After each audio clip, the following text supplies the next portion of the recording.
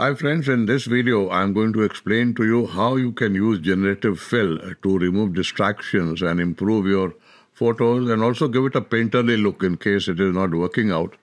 As a photo, you can give it a painterly look to be able to actually share with your friends and family a photograph which you took. Now this photo which you see right in front of a tiger, she is named Riddhi, and you find this tiger in Ranthambore where I was doing a safari. So on first day in the afternoon, we were out on a safari and the guide took us to a point where he said that the tiger is hiding and towards the evening it may come out. And it happened. After about half an hour of wait, the tiger started moving in front of us. But unfortunately for us, she was moving behind trees and obstacles, as you can see, and it was very difficult to get a clear shot, and she was also quite far off from us. But slowly she started moving and meandered towards us, and we started taking shots. But we were not getting very clear shot of this tiger. Subsequently we did, but this one I liked because the whole tiger was in the frame along with the tail, and it was a quite majestic sort of a walk and look which he had. The eyes were quite prominent, so I thought of working on this image further to improve it. So my process is that first of all I bring that image into CameraRAW, I develop it, and then I take it to Photoshop and further refine that, which I shall be covering in this video. First thing which I do is I like to reframe by cropping. So go down here to crop tool, and we are going to use rule of thirds, and we are going to, this looks okay to me. This crop looks okay to me, and click on it. So there we have it, and it's quite a clear picture. It has got a lot of detail. So that is why I want to work on this further. Now, having done this, we are going to improve the exposure. For that, normally I click on Auto, and it has done a good job as it thinks. So we go to the light panel, and I'm going to reduce the highlights a bit, and I'm going to open up the shadows. You see, another thing about this place was that the canopy on top of the trees was quite dense, and therefore very less light was coming in. So this, as you can see, has been clicked at ISO 6400 at the maximum end, that is 900 mm in APS-C terms, and the aperture was f8 and at 1/500 second. Now this kind of a shutter speed is required if you want to freeze motion, and we should do that because now there are tools which help us to clear noise. So I am going to be, having developed it and tweaked it a bit, going to go down to detail, and here we have this option of denoise. So we're going to click on this, and it has worked and cleaned up a bit at 20. You can increase it to, let us say, about 25, because beyond that we are going to lose detail. And we are going to click on Enhance. CameraRAW takes a bit of time, and it is going to clean up your image to quite an extent, but it is also going to eat into a bit of detail. I can see that it has removed a bit of noise, and the image is now looking much cleaner. Now, having done that, nothing further in CameraRAW. I am going to take this image to Photoshop and work there. So click on Open, and now we are in Photoshop. So friends, as you can see, the tiger is quite prominent and clear, but we have a distraction, and that is the log in front of her. And Photoshop can take care of it because it has got certain generative fill tools which is based on artificial intelligence. To do that, take this lasso tool and select this particular log. Go slowly on top of it.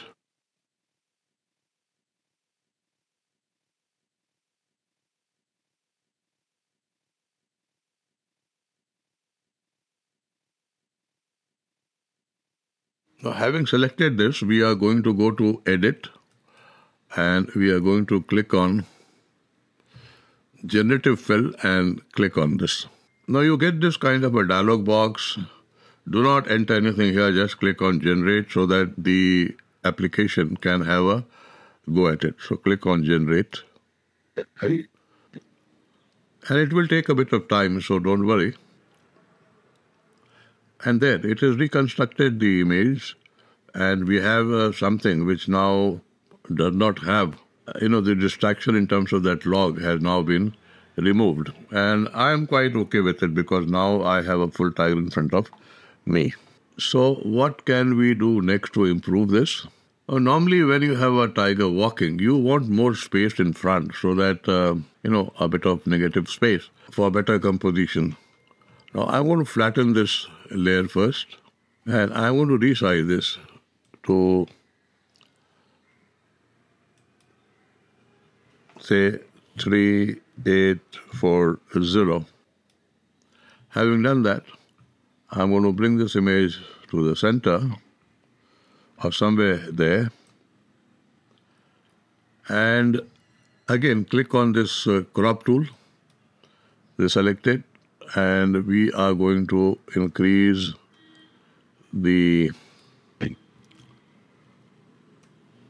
area towards the front. I think this should be good enough. A bit more. That should be fine. And you have to ensure that the fill is generative expand. And let's now double click on this. You get this kind of a dialog box. Just click on generate. And let's see what the computer does. I think this looks quite good, but you have three options. You can check on it. Whichever looks good to you, go for that. I am personally liking the second one, so I'm going to select that and leave it at that. So we have now an image which is a very workable image, and we can work on it further, and we can just share it as it is. But I find a bit of noise still, so we'll deal with it a bit later. Before that, we are going to enhance this image a bit further. For that, I'm going to flatten the layer. I'm going to duplicate the layer by pressing Command and J. Since I'm working on a Mac, we are going to go to image and we are going to auto tone it. Let's see what we get. So see, auto tone has judged the brightness and color, and it is brought to a level which to me is now looking pretty good. And the tiger's image now is shareable. You can share it as it is. So we are going to further go to curves, and from here presets, I'm going to select linear contrast. This is going to improve the contrast a bit, and I'm going to leave it at that. Now you will notice that the light was coming from the back of the tiger or the side of the tiger, so the body is well lit, but the face is slightly darker. So I am going to be using this adjustment brush tool. Click on it. We'll flatten the layer first, then duplicate the layer, and take this and now work on it. So we have this curve selected, so this is using that adjustment here also. And see, now the tiger's face is much better. You can, if you want to reduce the brightness or increase the brightness using the curve tool. I am going to leave it at this, or rather reduce to this much to balance it out. So there we have it. I think it's looking quite good to me, and if you want, you can sharpen it more, but I'm going to leave it at that. You can work with this background a bit but for this particular thing, I'm going to leave it as it is. So to give it a bit of more contrasty look, we could also, do something. That is, we can go to the curves layer and give it a S curve, And this, I think, is making a lot of difference compared to earlier one. This is looking a bit flat, but now we have a bit of color and contrast improvement coming in. So this is looking pretty good, and we can share it as it is, but I want to also explain to you how you can give it a painterly look, and then it would be good for taking a printout and putting it on your wall. We are going to go to Layers, flatten the image. You're going to press Command and J to duplicate the layer. And what I want to do is select this and mask it. For that, we are going to go to Select, and we are going to click on Edit in Quick Mask Mode. Now you can't see the mask there. So when we have selected in Quick Mask Mode, this layer is now colored in sort of a pinkish maroonish color. That means this layer is selected, though we cannot see those matching ants which indicate that the object has been selected. Not to worry about that. Now we are going to go to Edit, then go down here to Fill. And the fill content should be color. It could be foreground color, background, anything, but let's say it is foreground. You change it to color. And in the color picker, you must ensure that your HS is 00. B can be anything which you give. I have selected 20% because I want the effect to be quite subtle. But if you want it to be more prominent, you can increase it. And then R, G, and B will get adjusted on its own. So let's leave this to default, and we are going to click on OK. And click here on OK. Now this whole thing is appearing to be selected, so we are going to go down to Select, and we'll again click on this. In the background, the selection is already there. Now this procedure, the way I've explained to you, go through that step by step. And then only you'll get the kind of result which we'll be getting a bit later. Now we can go down to Edit, and we click on Generative Fill. And in this dialog box, we can type in, let's make it painting, and generate.